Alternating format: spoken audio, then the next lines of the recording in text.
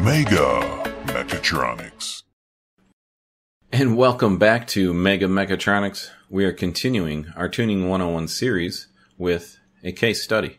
So we're going to look at tuning a 1.4 liter turbo LUV Ecotec engine. It's running the GM E78 engine control module, and we'll be using HP tuners.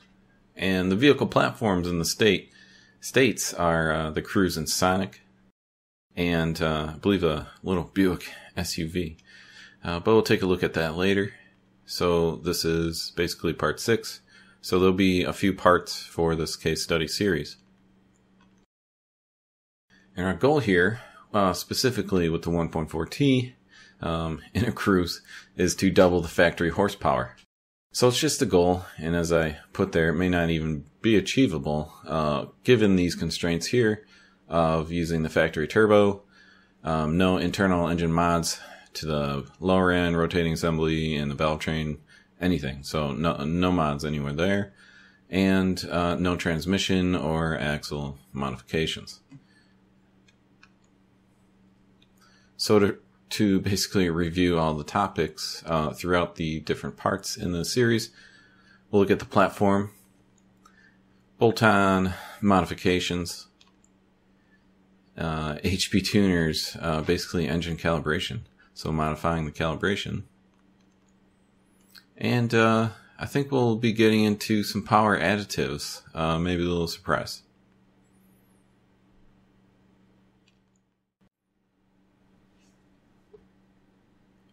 Okay, so let's take a look at the platform, the specific platform of the Delta II, which is designed by Opel GM in Russelsheim, Germany.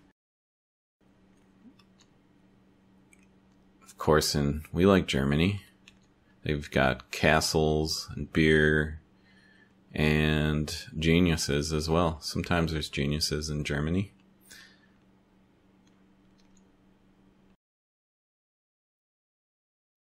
So specifically in the USA, the popular model is the Chevy Cruze, and believe it or not, the Chevy Volt,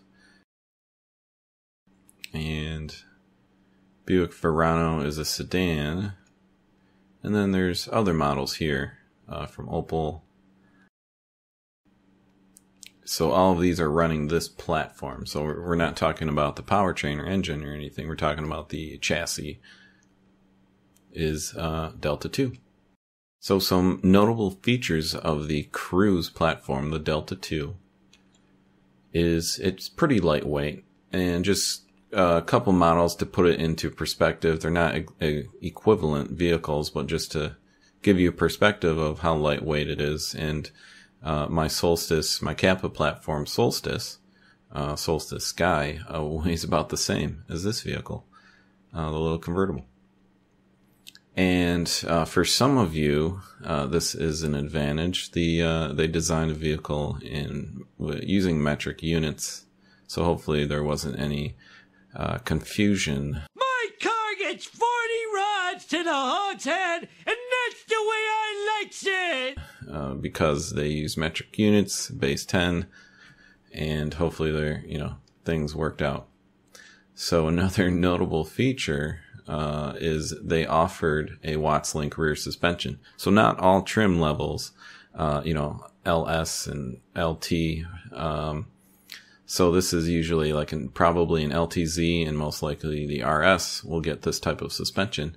And of course, there's plenty of information regarding the Watts-Link rear suspension, which gives you better control of the rear wheels during, I guess, high side G-force events. And another great benefit is it's fairly aerodynamic. And we can put that into perspective here. There's speculation that the University of Michigan solar car is about 0.07 coefficient of drag. And that's like a unitless figure to sort of explain how well it moves through the air. So is it a brick or a teardrop? And then there's another factor called area. So that's frontal area of the vehicle. So those two things are taken into consideration right here. So that's vehicle dependent. So the little Porsche Boxster is doing pretty good because it's got a small frontal area and 0.28. And of course, you know, the Chevy Cruze is a pretty small vehicle. So you can see, you know, the Ford GT500, it's above average, which is not good. But they just power through it with the V8 torque. And then we got that Jeep right there, which is pretty much a brick, a cinder block. But you know, it doesn't have a gigantic frontal area, so that helps. So that's important. So with the velocity squared component here, so this is exponential. We have this squared component. So anything that multiplies with that is only amplifying the exponent. So the goal here is to have a small CDA, so that coefficient of drag times the area, the frontal area of the vehicle, those two things always go together. So we want to reduce that so that we're not impacted by this velocity exponent here at very high speeds. So it's really for performance. The Cruze, it's probably not recommended to be driving it over 100 miles per hour all the times, I guess, unless it's spec'd for a race, actual race car. Speaking of racing, here's the Cruze at the WTCC Racing Series here. And here's some pictures here. And let's look at their results here. So they got first place in 2011, 2012, 2013. So the Cruze didn't hit the United States until 2011. But it was actually launched everywhere else, Asia, Europe. 2009 is when they launched this platform. So you can see they did pretty well. And it does have to do with sponsorships and things like that. So sponsors have been changed around here and there. But again, they were able to take this platform, and as you can see, that small picture is it body in white. And they basically caged it out, and you can check out their race car on YouTube.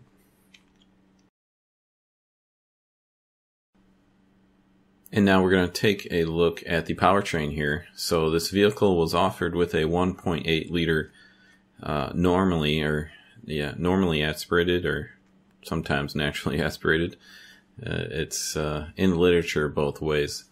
But anyways, it's NA. There's no turbo on the 1.8, but the 1.4T is turbocharged from the factory. See, the first gen Cruze and Sonics are running the LUV. And here's a picture of this, and that's the turbo on the front there. It's covered by some heat shields.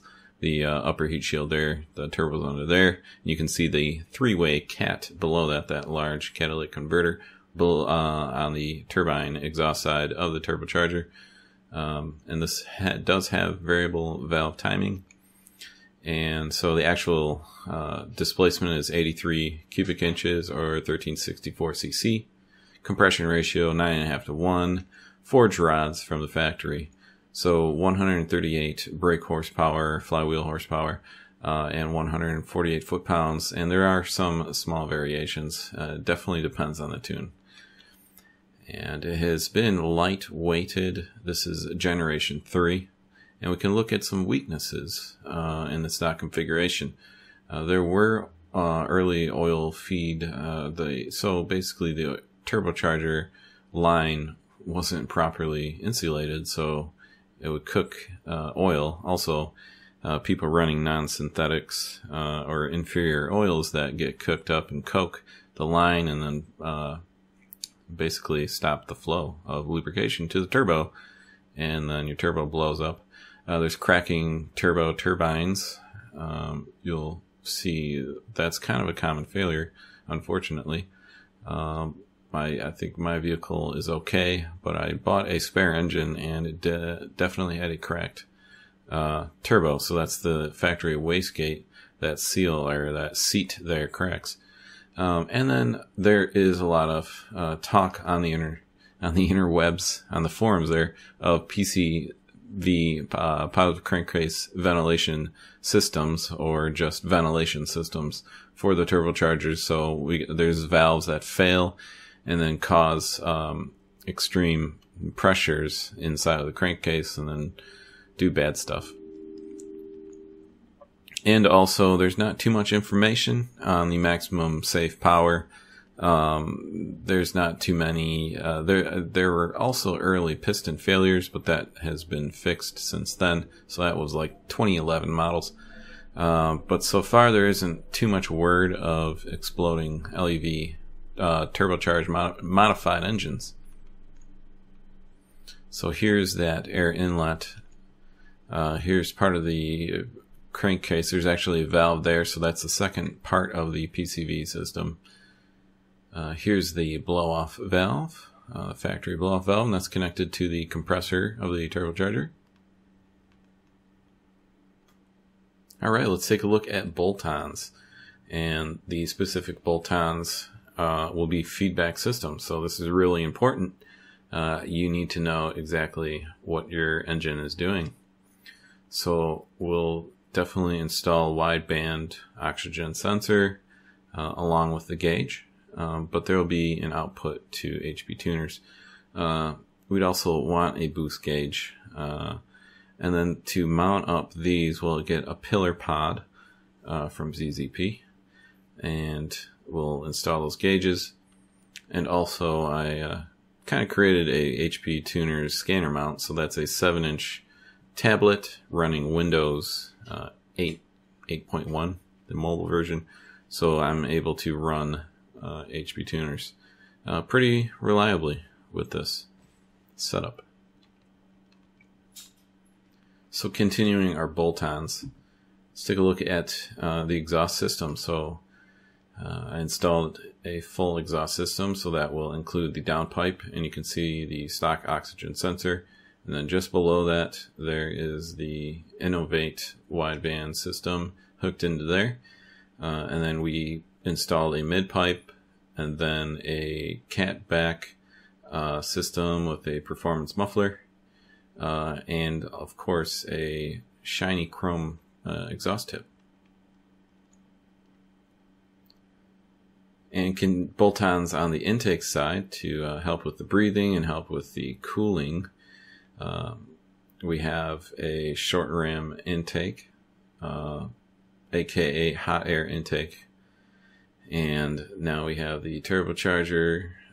So there's the hot side of the turbocharger air intake tract, and that goes to a extra large intercooler that is about 4 times as heavy, 4 times as massive as the stock intercooler.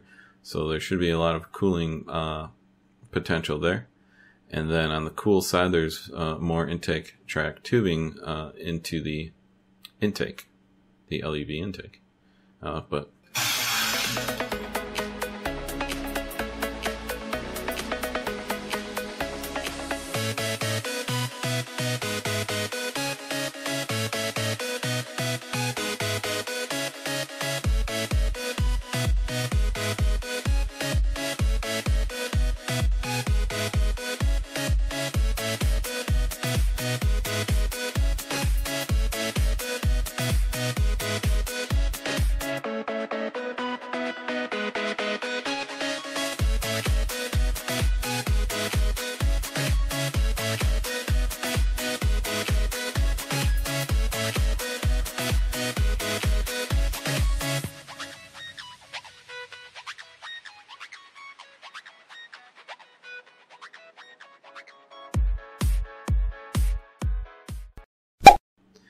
and then we had to upgrade the fuel systems.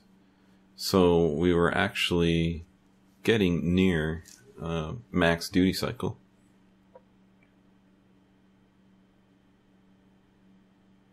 And the injectors you want for the Cruze, the LUV, 1.4T LUV Sonic or Cruze, 42-pound Green Giants, they are pretty aggressive. You need to increase the idle RPM is what I found, because the minimum pulse width was way too low. So I turned it up to maybe 800 RPM. So the LUV gets the EV1, and for other GM Ecotechs and LS engines, they'll probably be from using the factory harness, an EV6 or an EV1. So you'll definitely want to check the forums on exactly what you have, or you can easily see the connector type there. So you see the green one there for the Cruze has those little tabs on 3 sides, and a little and those flat pins, and then another locating tab on the inside there. And then on the EV6, you see how it clips only on one side, so it's a single side clip. So that's how you can kind of tell the difference.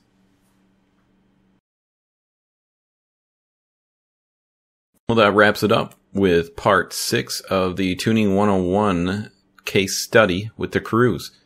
And buckle up for part 7. We're going to take a really deep dive into HP tuners and look at everything required to manipulate and calibrate and modify with the Chevrolet Cruze E78 ECU. Well, thank you for your support. Please subscribe if you enjoyed the content, and also like, and feel free to leave any comments. And again, thank you and have a great day.